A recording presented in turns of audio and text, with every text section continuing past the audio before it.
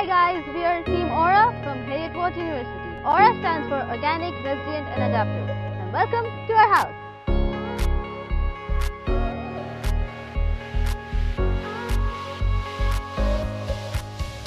This massive structure you see in front of you is called the hybrid Burjeel, which is a wind tower. In Dubai, people have their wind towers very vertical, so they use sack ventilation to cool the air around it. So we took that idea and we made it horizontal. So as the air passes through it, it's further cooled down and then dropped into the vestibule area of our house.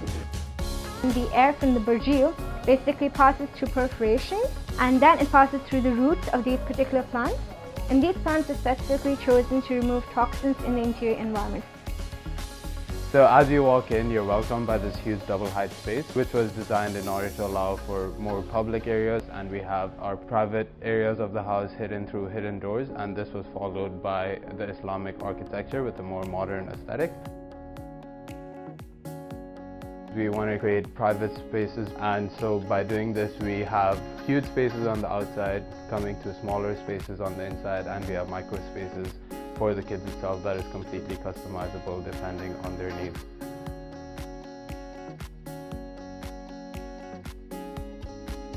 Coming to the kitchen, we created a contrast with the colors as well as materials and finishes that we're using. Over here we try to use pegboards in order to maximize functionality with storage to allow the occupants to use it the way they want to use it. So we have a rain bed system that is used to filter the grey water that comes in from inside the house. The water is kind of filtered through all these layers, and this water that comes out is 80% purified. So we use that for irrigation of our landscape.